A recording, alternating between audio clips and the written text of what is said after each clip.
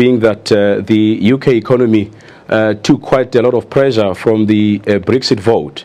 And it will be quite useful for the Bank of England really to cut the interest rates so that they can stimulate the economy of the UK so that they don't find themselves going into recession.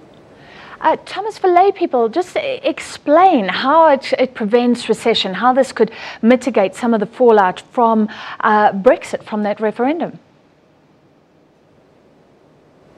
Yeah, our thinking is that, especially if you then reduce the interest rates, then you then stimulate the economy because, demand for goods and services will increase. But what is interesting is that from an emerging market point of view, as South Africans, we are likely to benefit from this because investors will be looking for areas where they could get higher yields because when the interest rates go lower in the UK, meaning that investors will then start shopping around for places where they could get better interest rates. And South Africa is a very good option for that because our market currently has very attractive interest rates. And hence we are not surprised today that the rand is quite excited about these prospects of the interest rates going lower. And even more relief perhaps for indebted consumers here in South Africa. I guess a rate cut here is not on the cards, but does this help prevent those rate hikes that were expected to keep coming at one stage? Yeah, I think for consumers it is good when the rand is stronger because then it means that some of the goods that we import into the country will be lesser priced, meaning that, you can then go and buy things on a cheaper rate. But from our side, I think I don't expect the South African Reserve Bank to increase the interest rates because we have just seen now our inflation has just sort of trimmed down a bit. And it is good for our indebted and cash-strapped consumers at this stage. Thomas, there's also stimulus measures expected in Japan and a whole lot of countries. The Japanese Prime Minister, a vote of confidence in him recently, though people have been questioning whether central banks still have power to kickstart the global economy. Looking at what's happening on the markets, it does seem that there is faith right now in central banks. Do you agree? Yes, I think, this is where you really start seeing the value add by the central banks. If you look at, example, in the UK, where if the Reserve Bank doesn't really, act in accordance to what the market expects, you might find the economy being in trouble. Even us here in South Africa, if you were to find that the Reserve Bank is not really responding according to the market needs, we might find ourselves in trouble. I think during this time of global economic doom and where there's a lot of uncertainty, this is where you see policy makers such as the Reserve Banks really playing a key role in terms of stimulating economy and making sure that markets are balanced globally. Thomas, overall, what we do know thus far, the fallout of that Brexit vote seems to be more muted than expected. We heard the drama about property stocks, some of the banking stocks.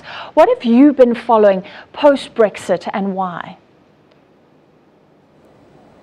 Interesting. I've been following two companies. One was British American Tobacco, and secondly Sibanye Gold. And I'll tell you why. The British American Tobacco normally is considered one of our defensive stocks on this on the JSE.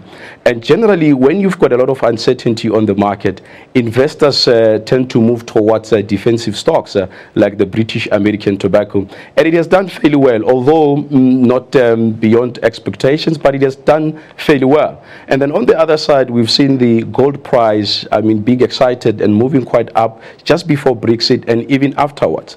And locally, companies such as Sibanye Gold have really benefited out of this particular move where investors are looking for safe haven assets such as gold, bonds and cash. Sibanye Gold alone, it has moved about 20% last month alone, which it is quite a good performance considering that mines have actually underperformed the all-share index since a couple of years ago. Well, let's stay with the mines because those gold miners are up today, but the platinum miners are in the red. Some concerns entering strike season. What are the prospects for them? we really hope that we don't find ourselves getting to a strike, and I'll tell you why. Because some of the platinum companies were starting to realize some of the gains as a result of the restructuring exercises that they went under as a result of the previous strike. And we have seen, as a result of the commodity prices going up, that some of them were starting to really realize some benefits.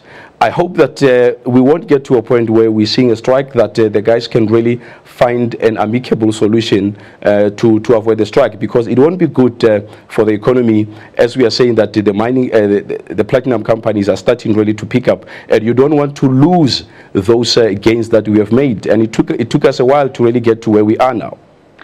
Thomas, let's look at another sector, retailers. Woolworths saying that its profits could rise quite substantially. I guess Woolies is not a litmus test of the economy, because it is designed for a certain market. But is that good news from another sector?